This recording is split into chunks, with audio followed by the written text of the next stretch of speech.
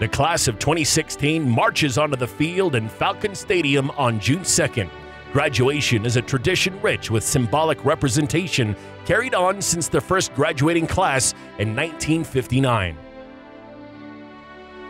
The graduates are greeted by overwhelming cheers from friends, family, and supporters traveling from every state and abroad to recognize and applaud their cadets' accomplishments. 812 cadets will walk across the stage, from which 122 are from the Academy's prep school and 26 are prior enlisted.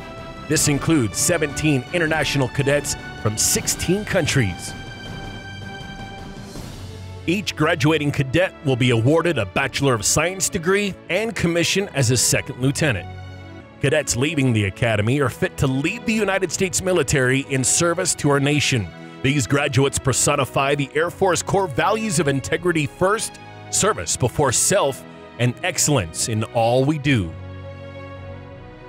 President Barack Obama delivers the commencement address at the U.S. Air Force Academy's Class of 2016 graduation ceremony at Falcon Stadium in Colorado Springs, Colorado, June 2, 2016.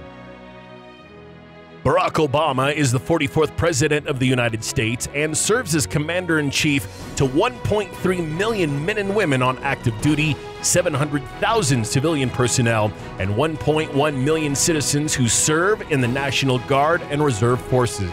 Together, the military and civilian arms protect national interests through combat, providing humanitarian aid, and performing peacekeeping and disaster relief services. The iconic hat toss takes place at the end of the ceremony after the Commandant of Cadets issues the oath of office and as the Thunderbirds roar overhead.